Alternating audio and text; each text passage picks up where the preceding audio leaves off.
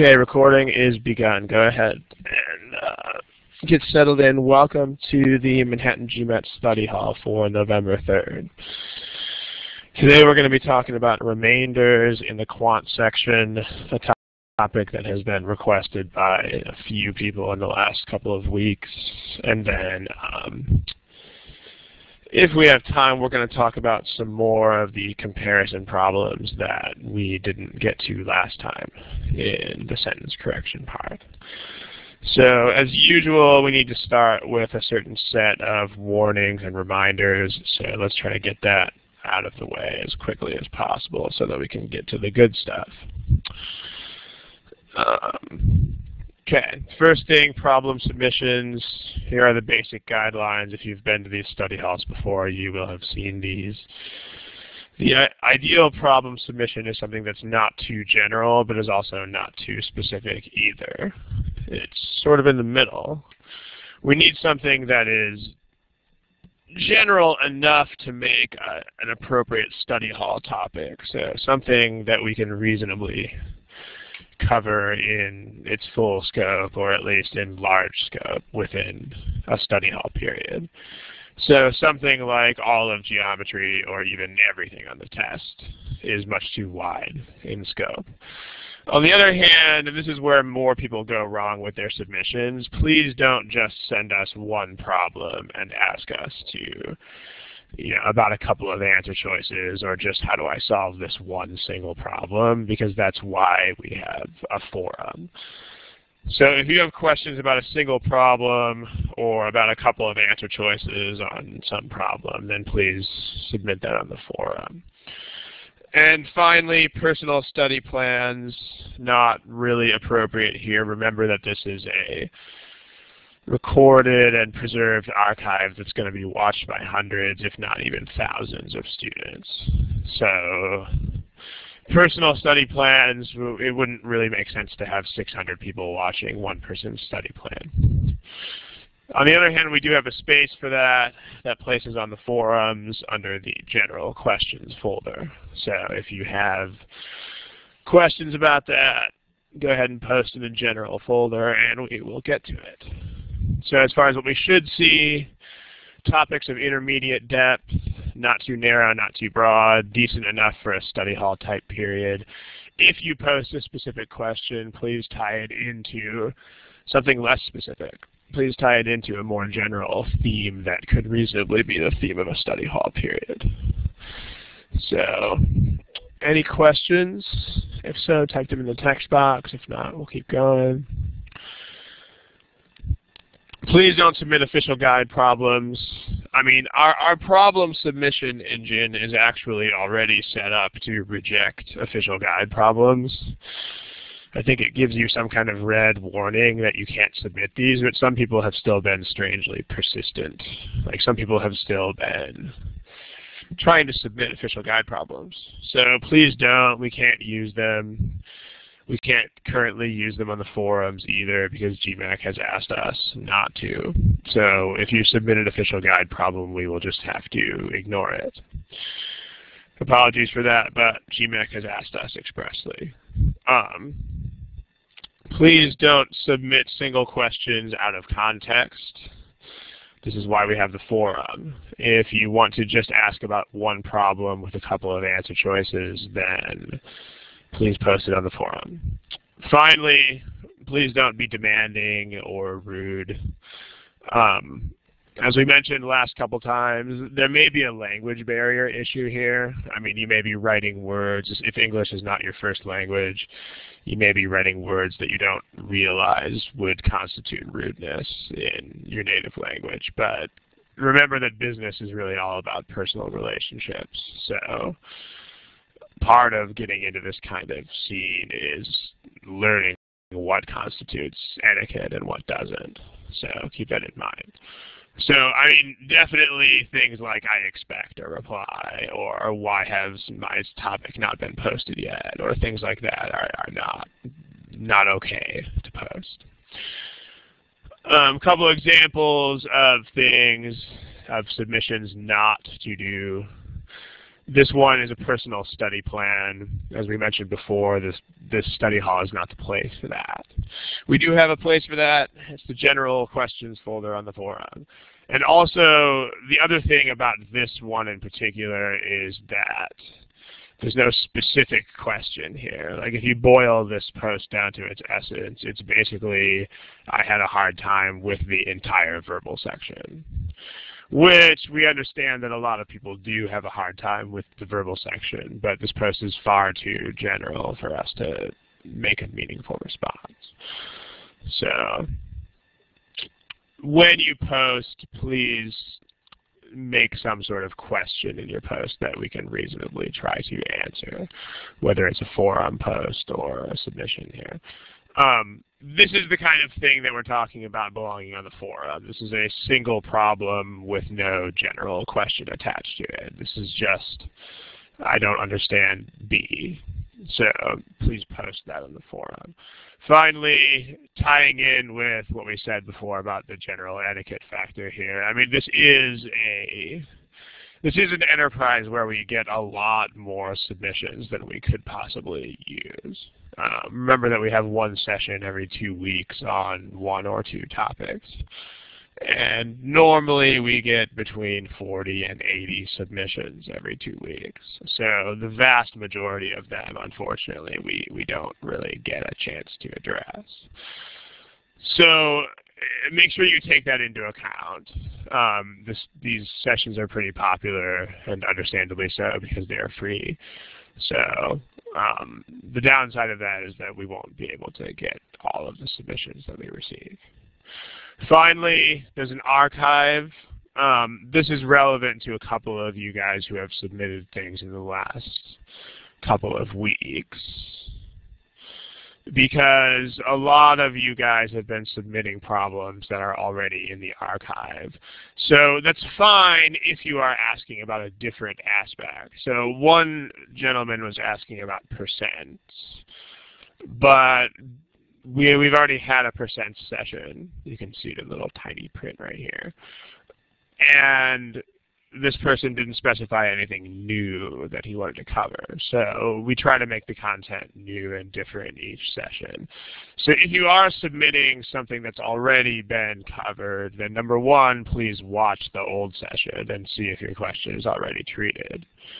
And if it's not, then please ask about whatever aspect. So something like, I saw the percent session, but I didn't notice any coverage of this kind of thing, or this additional aspect that we wanted to look at.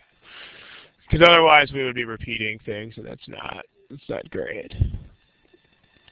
So there's that. Any questions? That's it for the announcements. If you understand, smiley face, please. The smiley face icon is located to the left. Over there, yeah, you guys found it. Okay, so in case any of you are newly logged in, today's topic is remainders in quant, and then more comparisons, if possible, in sentence correction. So there's a lot of remainder stuff lined up to go here, but in case we get through that more quickly than anticipated, then we have some leftover comparisons from last time. All right, let's do it. Here are the answer buttons. Remember how this works. You should see, as of right now, you should see A, B, C, D, E answer buttons to the left. Smiley face if you see those.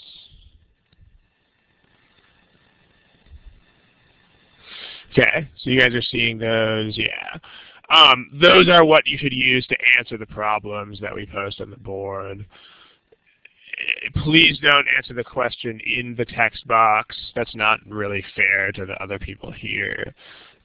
If you do have a question or some sort of query about it, then feel free to put that in the text box. But to actually answer the problem, please use these polling buttons.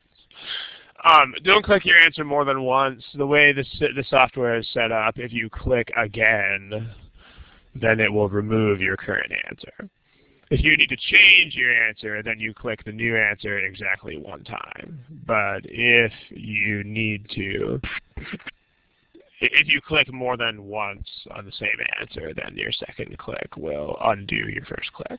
So be aware of that. Okay, so let's do it. Here's the first problem. It's a data sufficiency problem, so the usual A, B, C, D, E answers apply. Here's a timer. Go for it.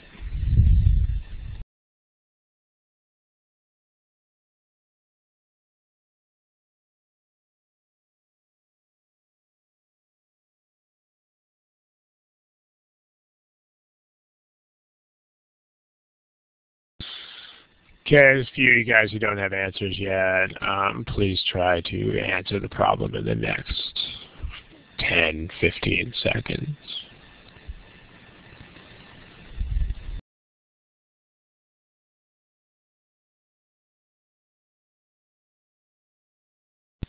Okay, if you are anu.benual@gmail, or if you are Omar, or if you are Shavon, you still got to answer the question. Remember, this is the GMAT. You have to answer every problem. You can't not answer the problem. And if you just got here, please use these things to answer the problem. We'll wait about maybe 5 more seconds for you guys. Remember, when you do this, if you just go ahead and leave it blank, Omar, Shavon, I'm looking at you guys. If you do that, then you're not really preparing for the test you're going to take, because there's no such thing as leaving a question blank here. You have to answer it before you move on. So here are the class statistics. So we have a lot of A's, we have a lot of C's, we have a few other responses here. The non-responses here are an issue. Remember, guys, you have to guess the answers to these things because that's how this test works. So one of the non-responses is me, but there are still 3 others that should not be non-responses. Okay, let's talk about this, and along the way, we are going to get in a discussion of an important backup technique for these problems, which in some cases isn't even really a backup. Let's check it out. So what is the remainder when n is divided by 8? So let's take an overall look at data sufficiency, these algebraic type problems in general. In general, there are 2 different ways to approach these things when you have algebraic entities like n and stuff like that in the problems. So let's just talk real generally about that first. In general, when you have data sufficiency problems about algebraic quantities, there are 2 ways to approach the problems. The first way is to actually use algebra or mathematical theory, or what one might more generally call textbook methods. So theory, or in general, textbook methods. The other way is to use an approach of plugging in numbers, which we will also talk about. And in some cases, this method will actually be necessary. So both methods may be necessary. Either method may actually be necessary, depending on the problem. So in other words, you cannot depend completely on textbook-style solutions to solve these things. You may have to use the plugging approach. So let's talk about the plugging approach first. We'll do this in the other order. We'll talk about the plugging first, and then we will check out some theoretical approaches to these guys later. So how does plugging work on data sufficiency? So we've seen this also in one of the sessions about a year and a half ago, but it's definitely worth looking again. How does plugging in work on data sufficiency? Well, here's how it works. I mean, remember, you got to remember what data sufficiency is in the first place. Data sufficiency depends on whether there is a single answer to the question or more than one answer to the question. So data sufficiency depends on whether more than one answer is possible for the question. So you're not going to find that out if you only plug in one possibility. So what you have to do is you have to plug in multiple possibilities that satisfy the statement you're using. And then if you get one answer to the question every single time, then sufficient. If you ever get two or more different answers, then that's insufficient. So this is plugging, the data sufficiency plugging method. The way you should primarily think of it is as an important backup if your algebra or theory type approaches don't work. But in a lot of problems, it's really the only way to solve. So it is something you have to know how to do. It's not just something that you do if your algebra is not good enough or whatever.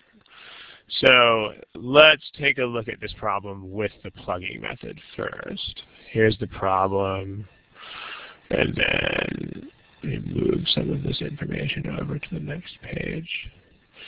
So plugging works like this. Let's narrow this down a little bit.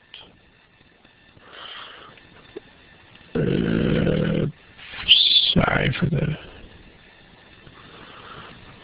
Let's see. Let's get rid of this and make it a little bit more compact. All right, so that's how data sufficiency plugging works. Let's try that on these. For statement 1, the statement says n is a square root n is an odd integer. So let's check that out. Statement 1. Given that square root n is odd, what is the remainder when n is divided by 8? So what we need to do is we need to pick values that satisfy this, and then just see what answer we get. So we need to be organized about doing it, but that's basically the deal. So how do we pick values for statement 1? Anybody know? Text box?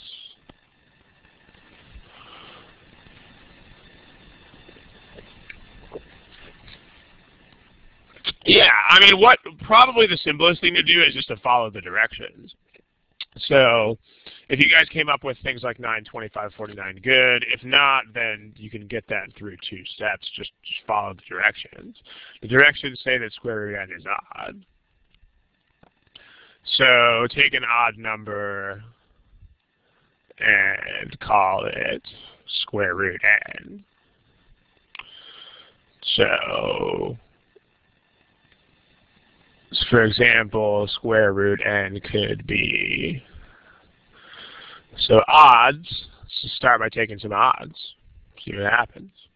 So square root n could be 1, 3, in case any of you are a step ahead of me, yes, we're going to throw away one of these possibilities, 5, 7, 9, etc.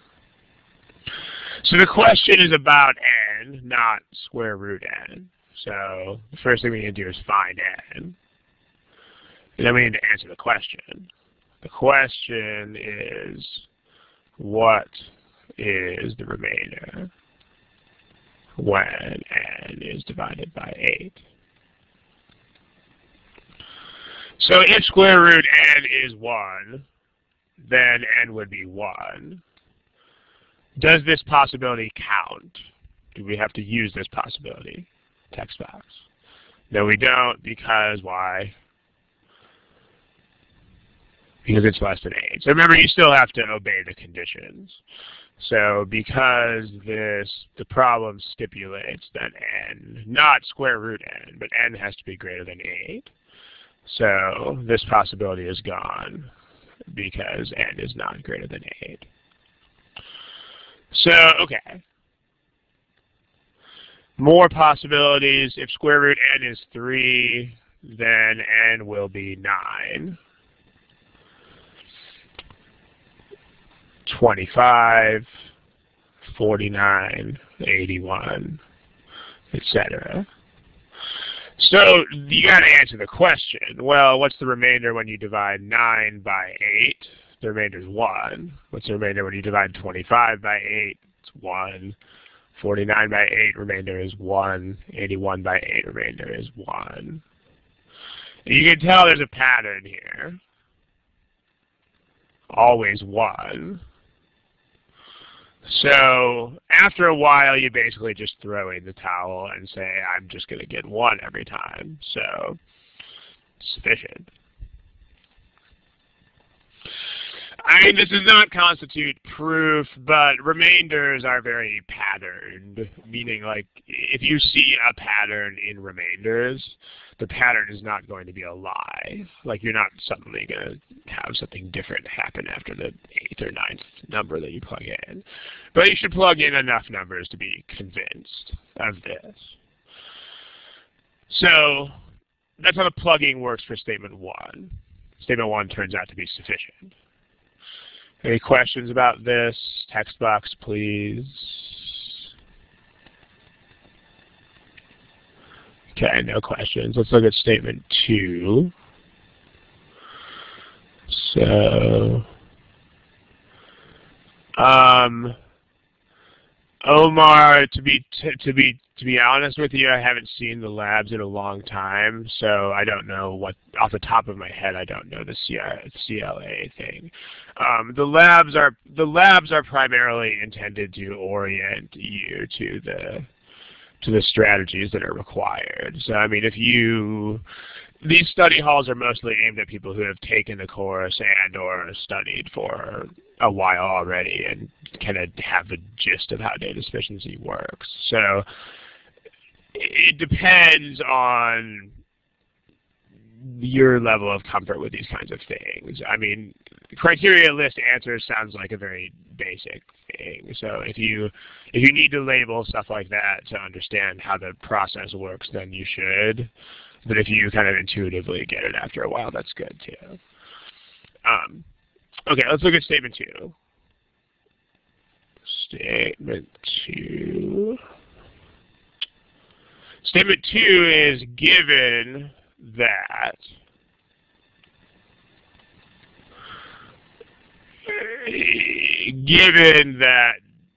n over 4 has a remainder of 1. What is the remainder of n over 8? So what's important here is that you guys know how to make this kind of thing happen. Does anybody know, how do you make this happen? Like what kinds of n's will have a remainder of 1 when you divide them by 4? There's a couple of them. Not all odds. Like if n is 7, then that won't work. Yeah, JC's got, you got to take multiple. I'm not looking for you guys to just throw numbers at me. I'm looking at how do you do this. So pick, yeah, a very important skill to create a given to create a number that will give a desired remainder, you just take a multiple of the number you're dividing by.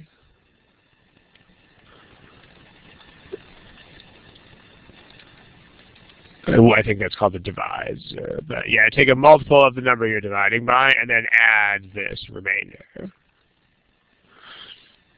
Super important takeaway. So, Omar, remainders can't be negative. I don't know if that's what you're asking, but remainders are always positive numbers.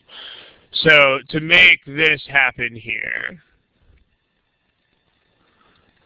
to make n over 4 have a remainder of 1, you take multiples of 4, and you add 1 to it. So the way we organize this problem is you want to take n's such that n over 4 gives remainder 1, because that's the problem statement. So that's what we got to start with, numbers that satisfy that. Take those numbers, and then what is the remainder when you divide n by 8?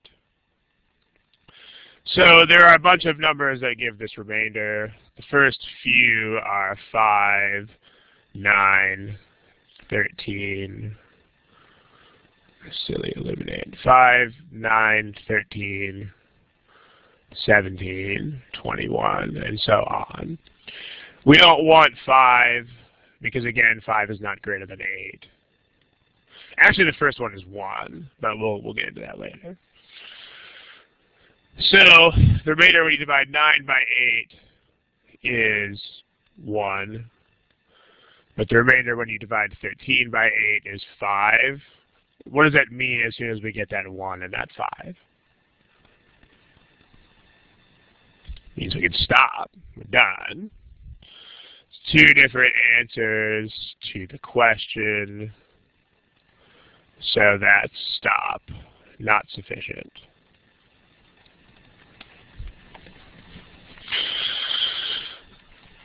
So first statement was sufficient, second statement's not sufficient, so overall answer to this thing is going to be A. Main point here is the plugging method, and so the first thing that we're learning about remainders here is that a lot of remainder problems are very amenable to the plugging method. So that is first major lesson here. So this plugging method, especially for remainders, I mean, we can sneak a peek at some theory for that statement 1 here in a second. But the plugging method is especially well suited to remainder problems. Very, very well suited. Any questions about these two statements plugging? Go ahead and put them in the text box. So remember, statement 1 we showed was sufficient. Statement 2 we showed was not. Questions? Okay, just quickly, it's not really the focus of the whole thing, but I'll show you guys a theory-based way to look at statement 1. So again, remember that it's given that square root n is odd. Given that square root n is odd, what is the remainder of n over 8? So if you're going to use algebra for this kind of thing, what you have to do is know what this means in terms of algebraic interpretation. What this means, among other things, is how much greater than the nearest multiple of 8.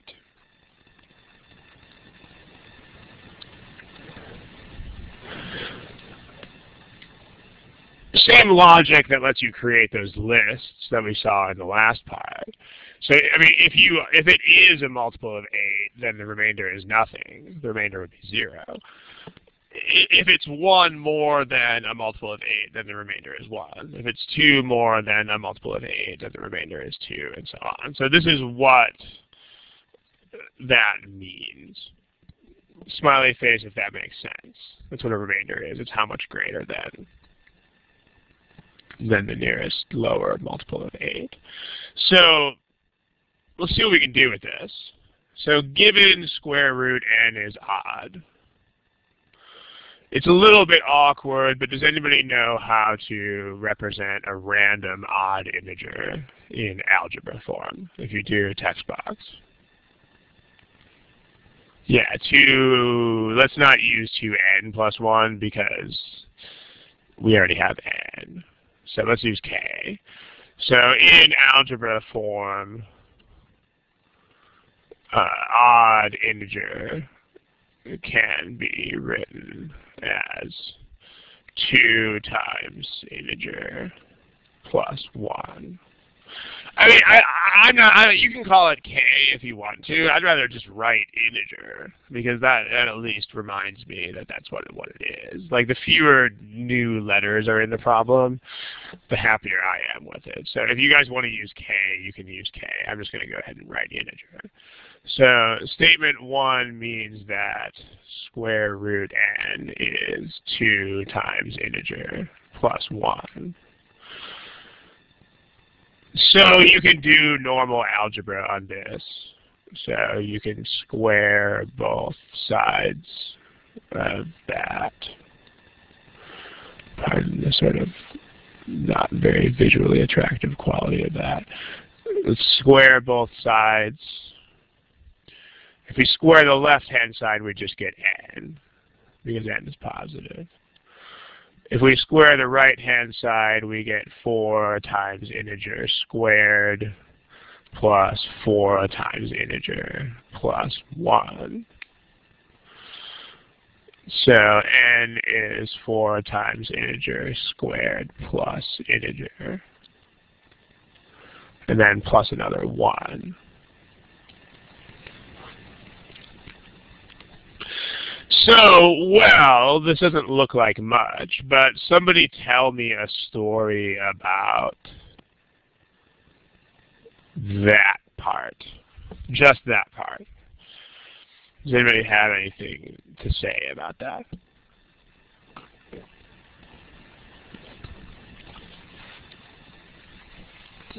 Yeah, this is even. So the way you would prove that it's not necessarily a multiple of 4. Like, for instance, if the integer is 2 or 4 or 6, then it won't be a multiple of 4. But at least it's even. So, because, I mean, you can just look at odds and evens here. There's 2 ways to see this. The first is to factor it into integer times integer plus 1. So notice that this is either odd times even. One of these is odd and one of these is even. So the product is even. Or the other way to see that is just to try the 2 cases. Just look at cases. If the integer is odd, then this is odd plus odd. So that's even. And if the integer is even, then it's even plus even, which is still even. Let's make those fit back on the screen. So either way, so you've got 4 times an even number plus 1. But if you have 4 times an even, then that's a multiple of 8. Because that's 4 times 2 times something. So n is some multiple of 8 plus 1. So that means your remainder is going to be 1. I mean, needless to say, this is a little bit crazy for the GMAT. And the reason why you might still see a problem like this on the test is precisely because you don't have to do this. Like, this is the theory approach that you would want to take if you were going to use theory, but you don't have to because you can also just do that. So this should be a lesson. I mean, it should be an object lesson in the sense that if your entire approach to this test consists of all theory all the time, then you can see what kind of disadvantage you're up against. Because in a lot of cases, the plugging is much more straightforward. Ideally, you should be diverse. You should learn as many approaches as you can, and you should, if you're stuck on one of them, you should just quit and try another one. Questions about this approach here? I don't actually know of a theory-based method that will let you solve number 2. Like, I think with number 2, the only feasible way to do that is just to plug in this list of numbers and notice that you get 2 answers. So, any questions? Okay, if not, let's move on to something new. Again, the main takeaway that you should have gotten out of that whole discussion, there was a lot of discussion there, but the main takeaway that you should have derived from all of it was that you gotta know the data sufficiency plugging method. So main takeaways from the last discussion. Number 1, know the data sufficiency plugging method. Yeah, the more approaches is better. On many problems, certainly not all of them, but on many problems, this method is much easier than theory or algebra. And on some problems, this method is the only way to solve. Like, some problems you actually have to just list things and plug. And then on remainder problems, the plugging method is especially likely to be effective. Main takeaways from that last part. Any questions, go ahead and throw them in the text box, otherwise we're going to check out another problem. Okay, let's do it. Here's 2 problems. Let's take a look at these both at the same time. I mean, we're going to, actually, well, let me cover up one of them. So go for it. I will give you, this is a little bit not as long of a problem, so I'll give you a little bit less time correspondingly, maybe a minute and half, minute 40. Okay, go for it. Regular data sufficiency answer choices. Have fun.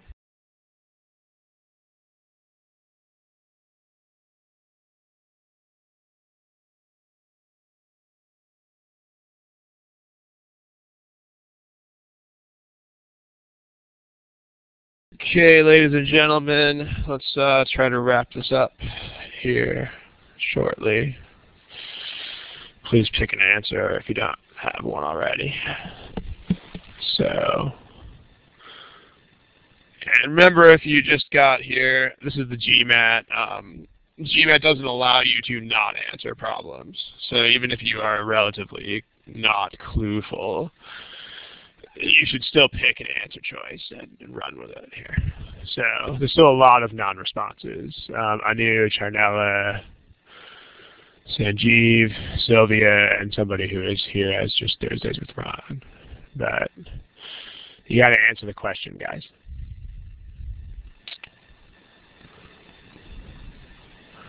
Okay. All right, we're going to move on. Remember, if you haven't answered the question, you are defeating the purpose of your studies here. So let's take a look. So if M and N are positive integers, then Sylvia answered with the the answer buttons, these guys. So I think you might have just logged in, but you should see these buttons over there on your left. Please use them and not the text box. Okay, so let's take a look at it. So if m and n are positive integers, what is the remainder when n is divided by m? So let's take a look at plugging first. And then we'll go from there. So I think it's probably clear that statement 2 is not sufficient. We had one person put B. I think that must have just been a mistake. Either that or that one individual is not too familiar with the data sufficiency choices yet. Because this is not going to be sufficient because you don't have any information about M. So,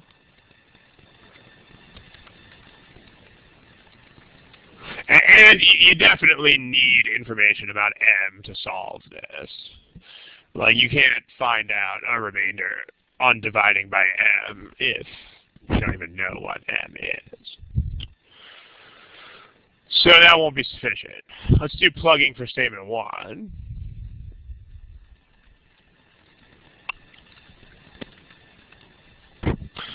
So what we want to do is we need to pick M. It's probably easier to pick M first, because then you can just plug into this formula and find N.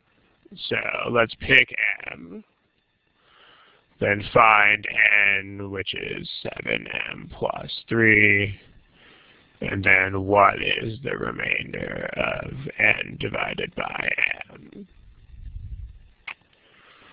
Okay, so, well, we might as well start with M is 1, 2, 3, 4, 5, if necessary. Okay. All right, well, if M is 1, then N is 7 plus 3. And the remainder when you divide 10 by 1 is 1 goes right into 10. So the remainder is 0. If N is 2, then 7M plus 3 is 14 plus 3.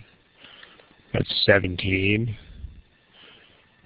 This is 17 divided by 2. That gives you a remainder of 1. Looks like insufficient.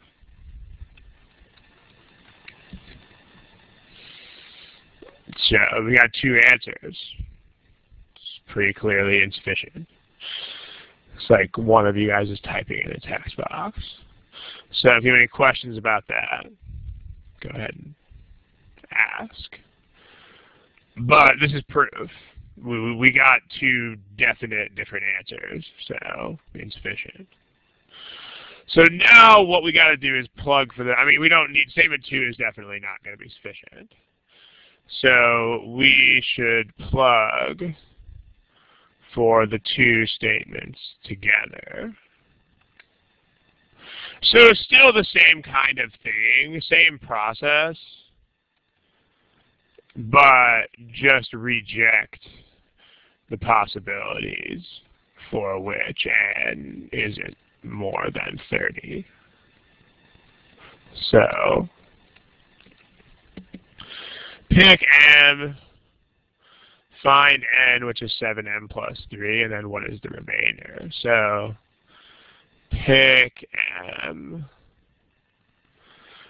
So yeah, Maria's saying isn't the remainder 3 because of the equation. Well, I mean, look at the examples that are right in front of you in the table. So, I mean, these are not wrong. I mean, these are definitely workable things. I mean, there's nothing wrong with the fact that 7 times 2 plus 3 is 17, and this remainder is definitely not 3. It's 1. So what's going wrong there is that when you're dividing by a number that's 3 or less, then this is not the nearest multiple anymore. That's the problem. But definitely when you're looking at hard values, you can't argue with hard values. Like we got two different remainders, and so it's definitely insufficient. But if m is greater than 3, then that's going to become an argument. So, okay. Let's take a look at this process here, then I'll handle the rest of these questions. So pick m. So, well, let's go through these possibilities here. Remember, we have to reject the ones that don't work. Something that eliminates being funny. Let's try it again. Okay. 1, 2, 3, 4, 5, 6, 7, 8, etc. So if n is 7n plus 3, this is 10, that's too small, it doesn't count. That's 17, it's too small, it doesn't count. That's 24, it's too small, it doesn't count. Aha, 31, 4, 38, 45, 52, 59, etc. So these first three examples don't count.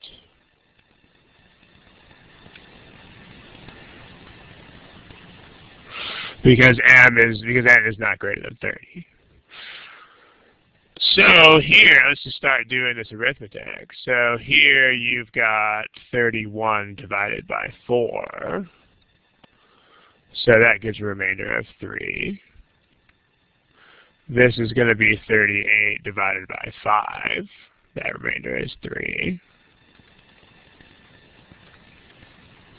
That's going to be 45 divided by 6. Remainder still 3. 52 divided by 7. Remainder still 3. Etc., etc. The last possibility we've got on here is also remainder 3. So definite pattern, so sufficient. So this overall answer is going to be C. It's not good enough with the first statement, but it's good enough with the two statements together. So, any questions? There's just one in the text box. I'll go ahead and address that. If you guys have other questions, you can type them in there and get them in sequence. Okay. So the people who marked A, what they were doing is they're looking at this and saying that I mean, okay, I mean, the logic of that is that it's kind of like this, where they're saying how much greater than the nearest multiple of 8. So if n is 1 more than a multiple of 8, then that's definitely a remainder of 1 if you divide by 8. The problem here is that this would mean that n is 3 more than some multiple of m. But the problem is that m doesn't have to be more than 3. So 3 more than a multiple of m doesn't mean 3 more than the nearest multiple of m. Like if m is 2, then 3 more than a multiple of 2 is actually 1 more than some closer multiple of 2. So, yeah, okay. Let me go ahead and comment on this comment, because this is a very common problem.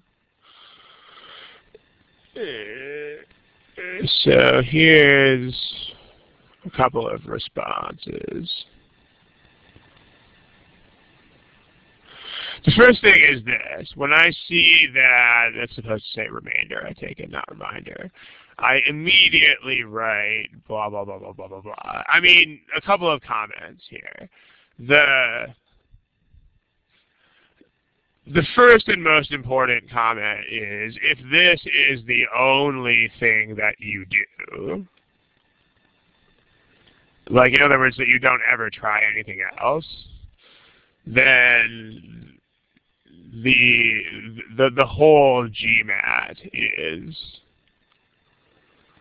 purposely designed so that approaches like yours will not get the highest scores. Like, that's actually the whole point of this test, is that you need to think flexibly. And it's actually the main point behind the design of this exam, is that a single approach will never be the only thing you need. Like the primary value on the GMAT is flexible thinking. Very, very important. Like, when you see this kind of thing, you can't just mindlessly apply a formula, because that's the point of it, is for people who just sort of not think and just apply a formula to get caught. So, but if you just say, okay, I'm going to look at a couple of cases, then you won't get caught. So one person is asking, is there another formula that you should use in the place of this formula? That's the wrong question to be asking. Like, the point is that you can't always use a formula. And in a lot of cases, you just have to look at what happens in the first couple of cases. So there's not going to be a formula for everything. And that's what this test is all about. They want to see if people can do lots of different things when they're faced with the problems. I mean, in quant, you can get away with more based on formulas, because after all, it's quant. But a lot of people take the same approach into the verbal section, and that's where they really crash and burn. Because if you try to solve, like, critical reasoning problems according to formulas, then you will never be able to solve any of them. But back to the topic at hand of quant, which there's not always formula. Like, in a lot of cases, you have to plug in. I mean, again, this comment here was definitely not a joke. On some problems, you have to use the plug method. You really do. This is not kidding. So here I mean, what you should realize if you're going to use that formula is, okay, that only works if you can have a remainder of 3 or more. But that would mean you're dividing by a number that's bigger than 3. There's no reason to assume that. So, all right, here's the other question that you can we assume that no, you can't, because the problem doesn't say that. I mean, what's going on here? Let's take a step back and look at this. The answer is no. You can't make assumptions based on your steps. I mean, you can only make assumptions. The only things that you can assume are, first, things that are given in the problem, or things that can be deduced from information that's given to you, not from steps that you choose to do.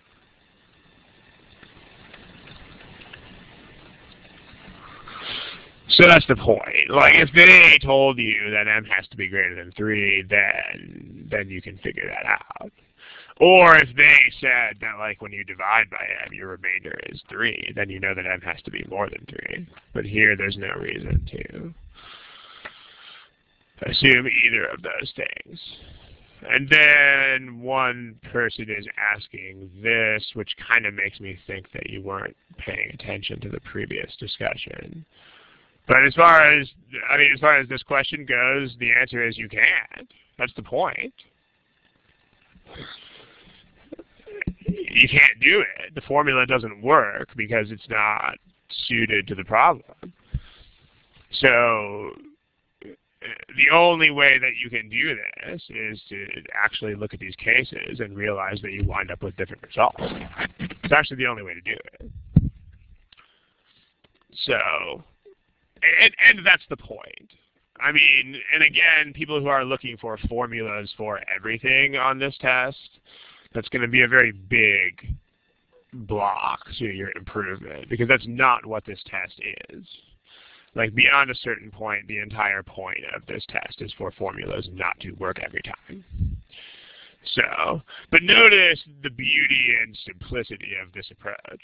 I mean, this is very simple. All you have to do is plug in the first two cases and note that they contradict each other.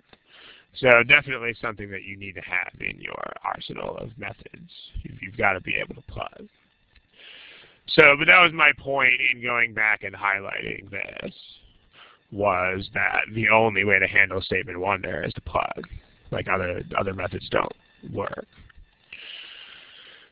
Any other questions? If not, we will move on to another one, which is sort of similar and sort of not. Okay, let's do another one. And try this. I made that one, but it's rather closely based on something else that I've seen. So I can't say I made it up completely. Okay, go for it.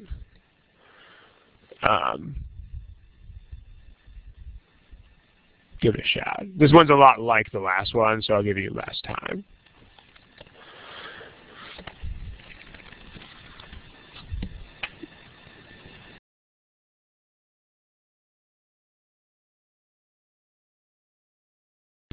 Okay, guys, remember statement 1 is the same as it was last time, so it shouldn't take you longer than this.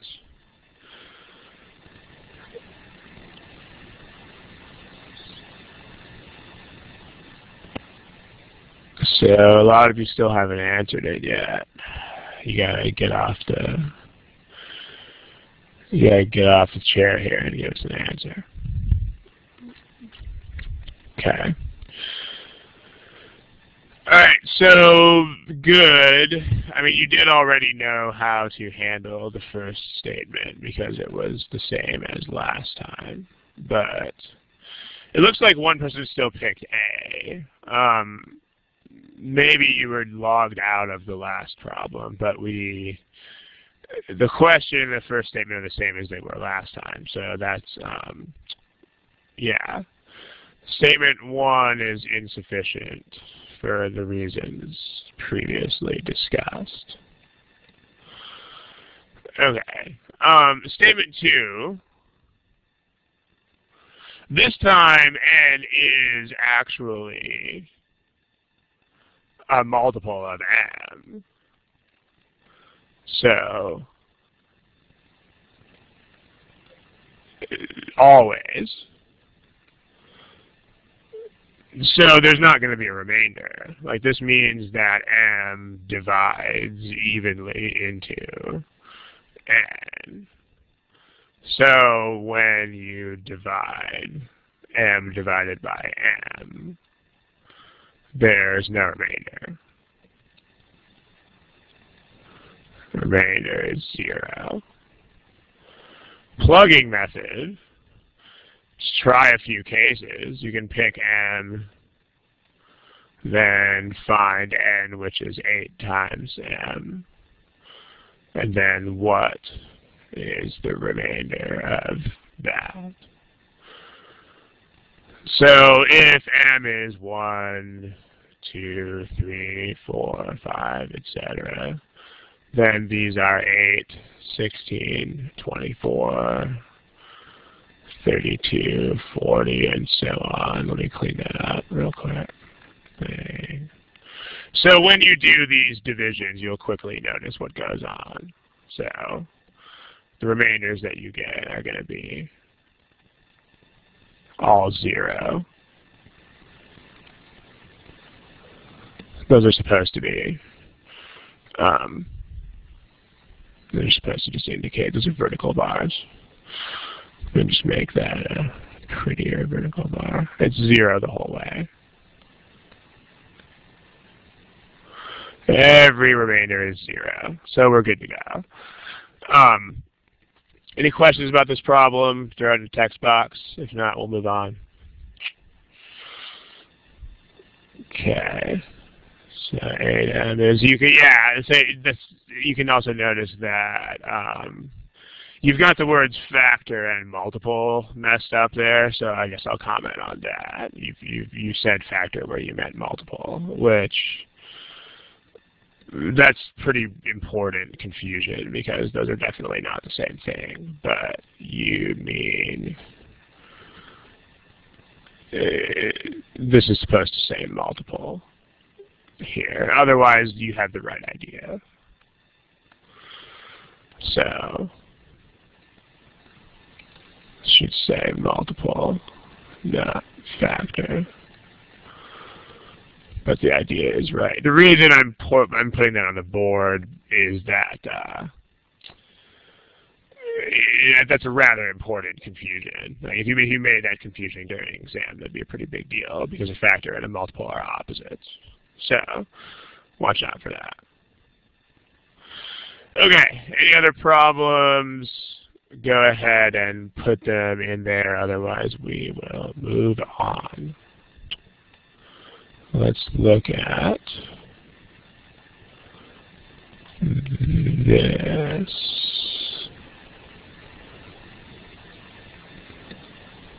Right here.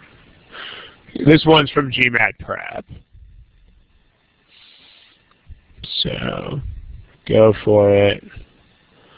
I'll give you some time.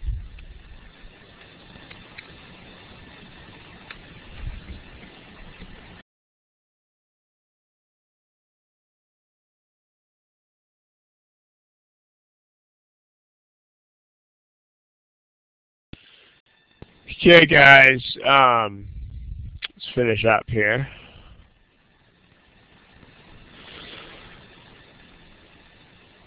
The time's a big deal here too. These problems here that are kind of short, don't have a lot of words. You should definitely be finishing these within that average guideline of 2 minutes. I mean, if a problem's got a ton of words or if it's really involved with lots of stuff, then that's a different story. But these problems you gotta go ahead and knock off and answer real quick. So here are the statistics.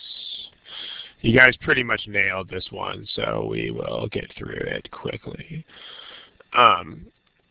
This is another one where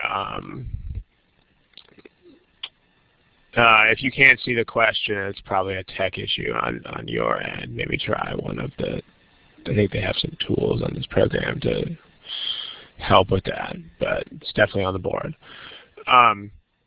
If you have a slow connection, you might have to wait for it to load. Okay, so this one,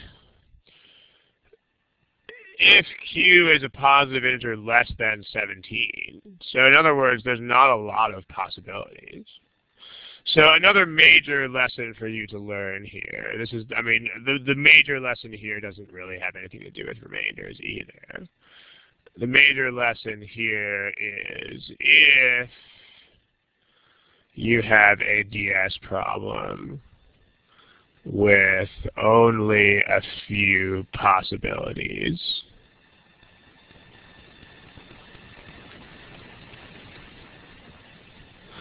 then don't even bother with theory. Like don't even go there. Just list them. So it's like the plugging method, except it's exhaustive. The difference between this and plugging is that it's not really just plugging, it's actually exhaustive. So there's not a lot of integers less than 17, positive integers. So there's no reason to chance it with using theory here. You might as well just go for it. So Q is greater than 10. There's only 6 possibilities. So only 6 possibilities in total. So just list them. So Q is, pick a Q, and then remainder of 17 divided by Q is. So if Q is 11, 12, 13, 14, 15, 16. The remainder of 17 divided by 11 is 6. The remainder of 17 divided by 12 is 5. That's done. Insufficient. Statement 2, you have a power of 2. Also very few possibilities. So just list them. So there's not a lot of powers of 2 here.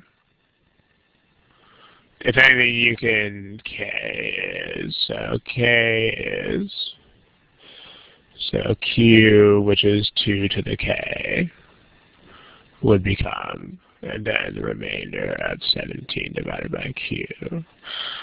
So if K is 1, then 2 to the K is 2.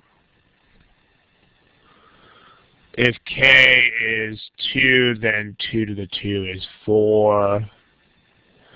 If K is 3, then 2 to the 3 is 8. If K is 4, then 2 to the 4 is 16. Everything else is too big. So we just got to find the remainders here. This is an exhaustive list. So 17 divided by Q, remainder is 1. This remainder is 1. This remainder is also 1. This remainder is also 1. So there's only one answer, and so that's sufficient. So overall answer here is A. So again, I don't really think that there is a theory-based way to do this problem. Someone in the text box says 4, 8, and 16 only. Don't forget about 2. So Q can't be, I mean B. Thank you for that correction. Q can't be 1 because 0 is not a positive integer. Like 2 to the 0 would be 1, but K can't be 0. So this is the smallest Q that works here. All right, let's move on unless you guys have questions. I don't see anybody typing, so we are good here. Let's look at these. Okay, this one I just wrote about 5 minutes before the study hall started. So good times.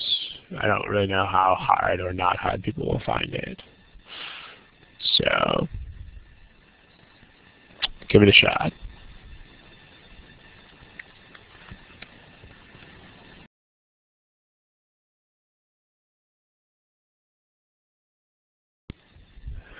Okay, everybody. Let's go ahead and get an answer up there. If you have to guess, go ahead and let it rip. Sanjeev, Siobhan, I'm looking at you guys. Everybody else has some kind of answer up there. Okay. So, people's answers here, there is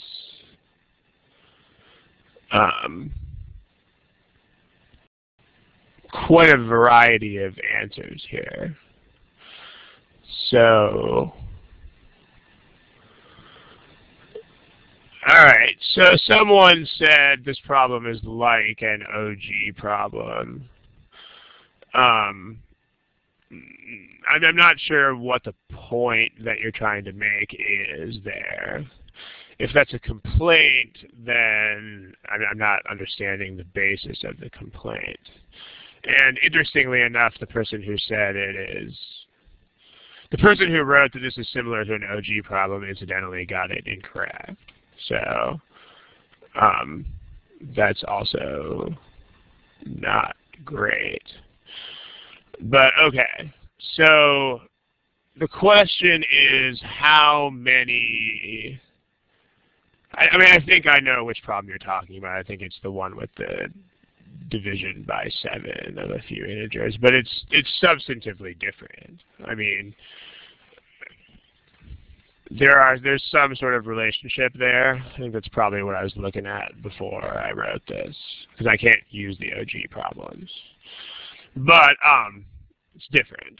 It's not the same problem. So okay, so you have 10 positive integers in a set. How many of them are multiples of 3? So if you, okay, so consecutive integers,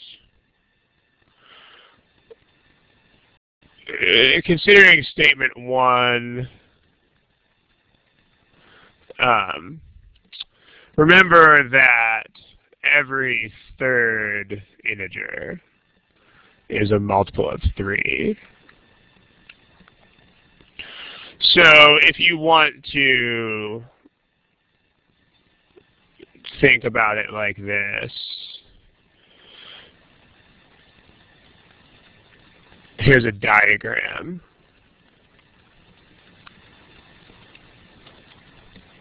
So let's say that these are integers and the capital X's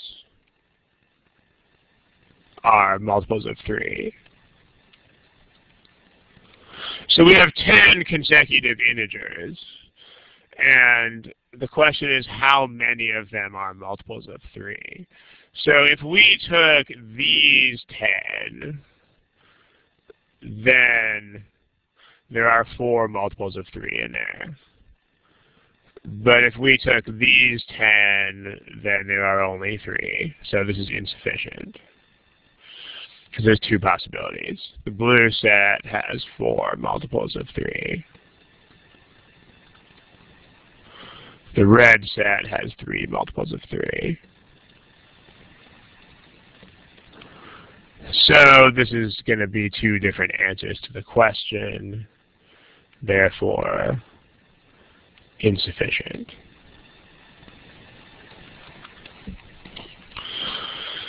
So there you go. You could also just plug in values if you don't like that sort of theory approach. You could plug in particular values. Yeah, if you do like the 10 integers from 1 to 10 or 2 to 11 contain 3 multiples of 3, which are 3, 6, and 9. The 10 integers from 3 to 12 contain 4 multiples of 3, which are 3, 6, 9, and also 12. So that's insufficient. Alright. Now, let's see. Well, that doesn't have to do with this problem. So I'd rather, Maria, so I'd rather not address that here, because it doesn't apply. And you can see the impossibility of memorizing formulas for everything. There's just too many. But if you just look at possibilities here, I mean, it's kind of amazing the extent to which people will go to avoid thinking about the problems. You know, people will pull random formulas out that they spend hours and hours and hours and hours trying to memorize, whereas all we're doing here is just looking at cases. I mean, a lot of these problems you can just kind of look at cases, especially problems about remainders and divisibility and stuff like that. You can just examine possibilities. Statement 2, if each integer is divided by 3, then the sum of all the remainders is 9. So, well, let's examine this. Let's look at statement 2.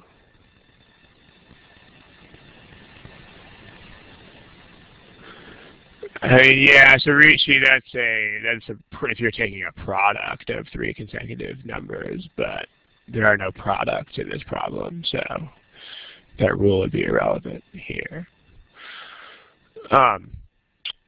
Let's take a look. So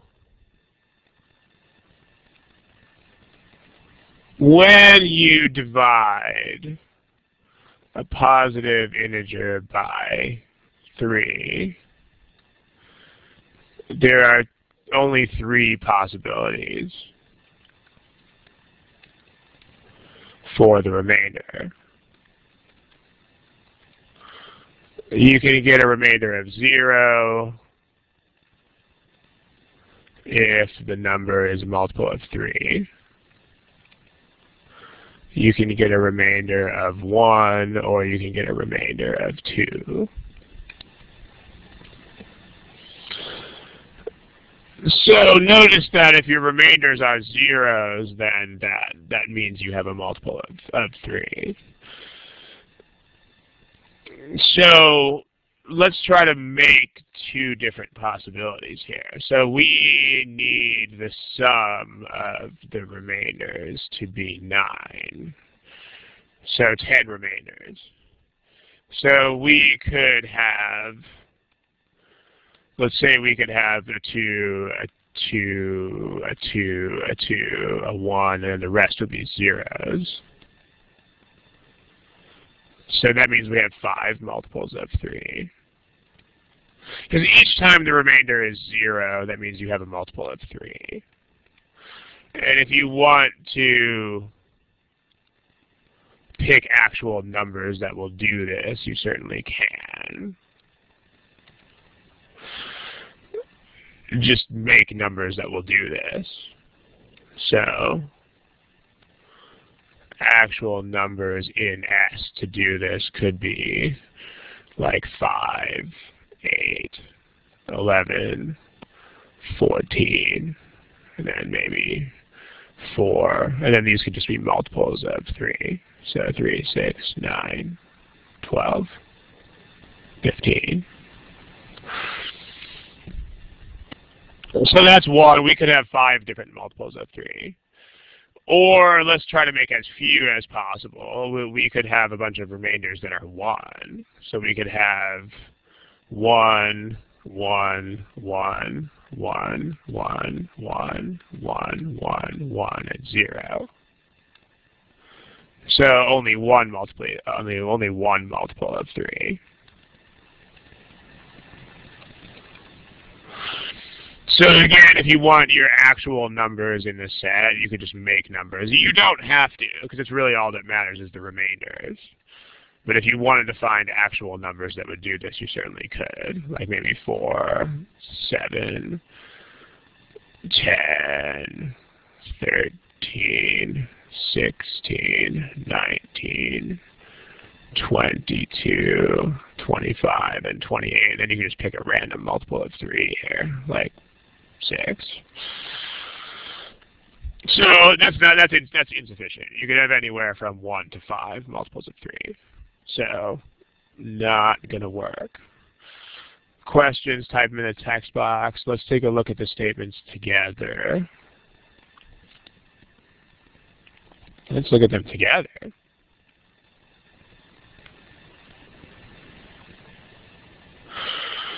So I really don't think that you can solve this by using theory or algebra of any kind. I'm not aware of how you would really do that. But fortunately, you don't have to. So let's examine different sets of 10 consecutive integers and look for a pattern. So look for a pattern, not really more than one pattern. So for a pattern. All right, so let's check out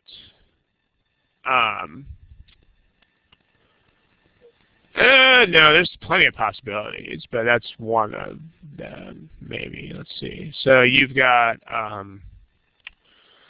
10 integers. And then let's just find the remainders. And then let's find the sum. So let's say your 10 consecutive integers are 1 through 10. So then your remainders are 1, 2, 0, 1, 2, 0, 1, 2, 0, 1.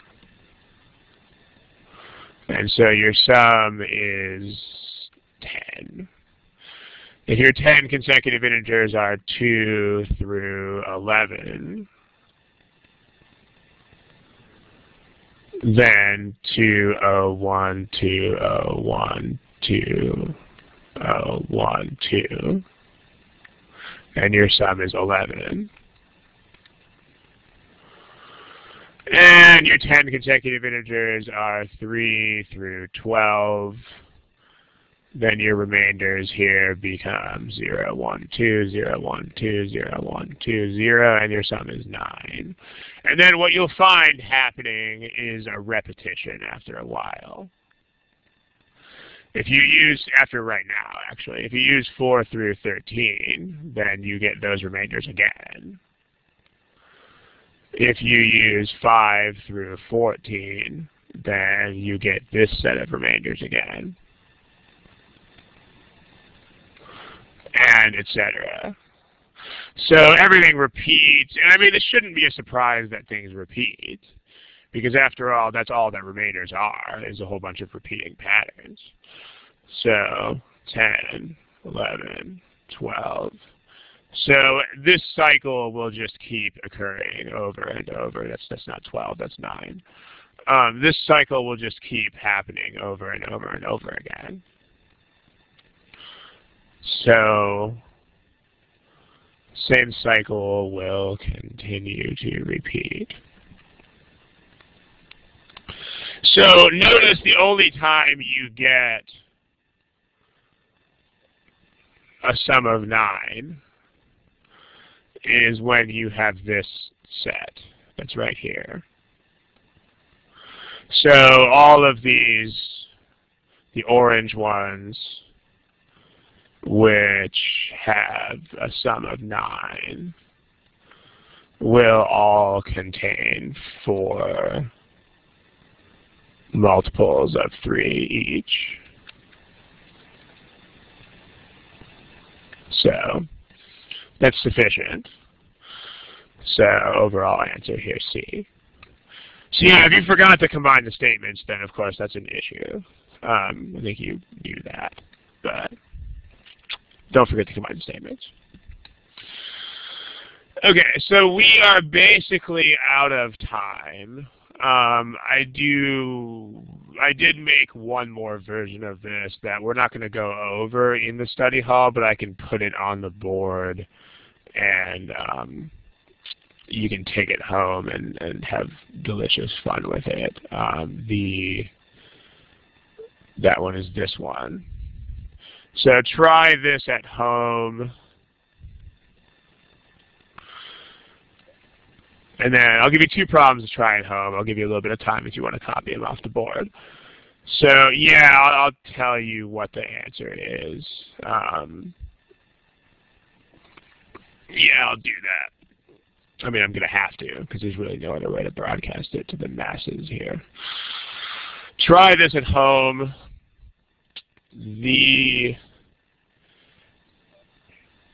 answer to this should be, let me look back at my notes. I actually wrote this about 3 minutes before the study hall started. So the answer to this one should be B.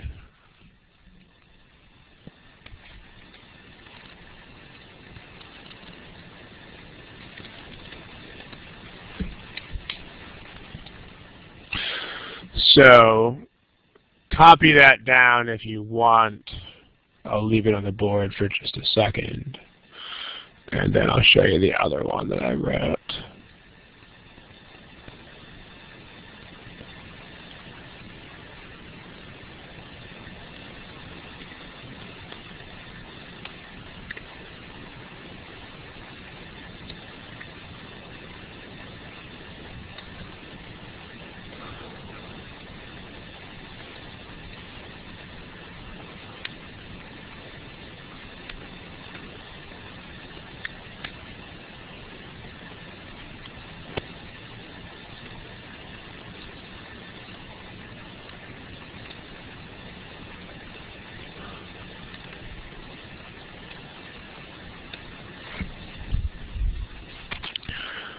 Okay, also a fun note if you like things that are fun, if you change the 11 in part number 1 to, I want to say 12, 13, or 14,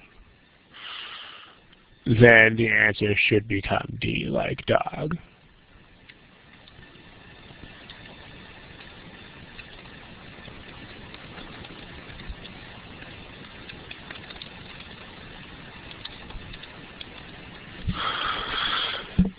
So that's good times. Yeah. All right. So try that. Yeah, one of the remainder. I mean, there's nothing wrong with 0. You can have a 0 remainder. The other problem here is this one is modeled after. Is anybody who wants to copy this problem done doing that? Okay. So the other problem that you can try at home is this one. This one is modeled after, this one is very similar to Official Guide Diagnostic number 13. In fact, this is supposed to be basically the same problem. We're just not allowed to. We're not allowed to actually reproduce the problems. So this one is very closely related. And this one should be D like dog.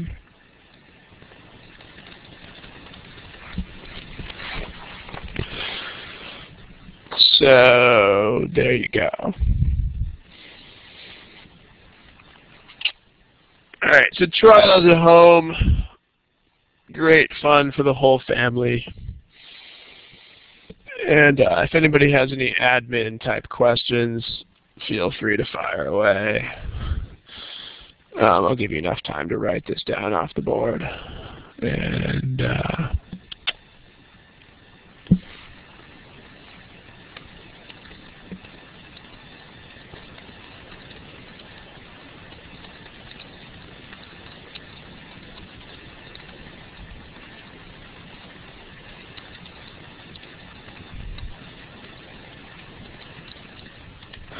okay. So if anybody has any admin questions, you can go ahead and ask those before we close here. And there you go.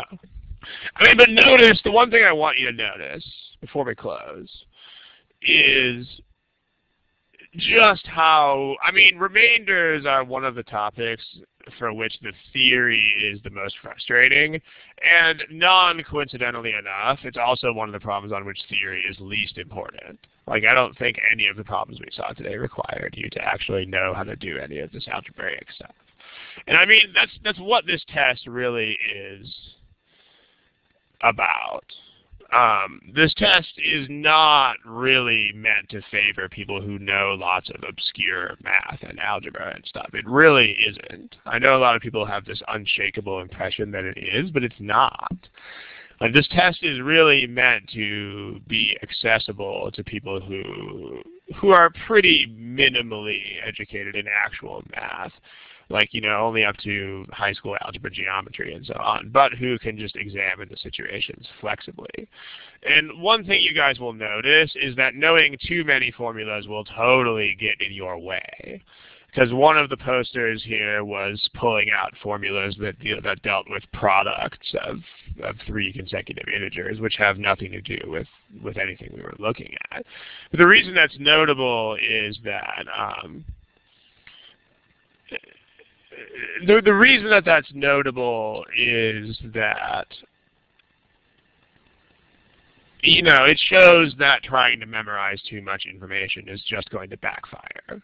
Because what will happen is instead of trying to understand the problems, you're going to just try to look through a giant toolbox of disorganized information in your head. I mean, you really have to think about the problems and just kind of set them up and examine them and see what's going on. And if you memorize too much information, it will start working against that. So be careful. I remember we're not explaining these last 2 problems here. We've got to go. If you wanted to post these on forums, I think you can do that. I think you would just, I guess you would use the general math folder.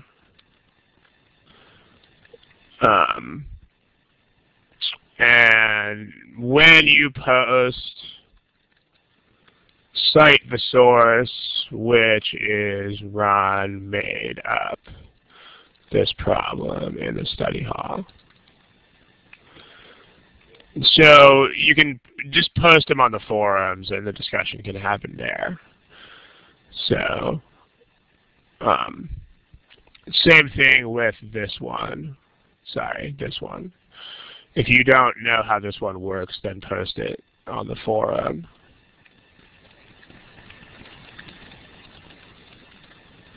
General math folder. Blah, blah, blah. Use general math folder. And then cite the source, which again for this problem is Ron made this up for the study hall. Okay, that's it. We're going to start logging you guys out here the next minute if there are no further administrative questions. So, stay popular to maintain your stamina. Well, I mean, there's a lot of answers to that, for sure. I mean, some of it is practice. Some of it is maintaining your sleep. Some of it is eating right. Some of it is chemicals, caffeine, and whatnot. Play around with all those things. Eating food during breaks, caffeine, sleep. I mean, mess around with stuff and see what your individual set points are. It's going to be different for everybody. So things that work for one person might not work for another person. So actual studying, you don't want to go over about 4 hours a day, because that's where you start hitting the limits of human learning capacity. I mean, you can grind things out, and you can take practice tests, and you can stuff like that for a little bit longer, but if you try to actually conceptually learn things for more than 4 hours a day, you're kind of wasting time. And also you need to make sure you take at least 2 days completely off per week. That's important too. All right. Let's quit it. We gotta close here, guys. Have a great 2 weeks. Same time, same place, November 17th. And,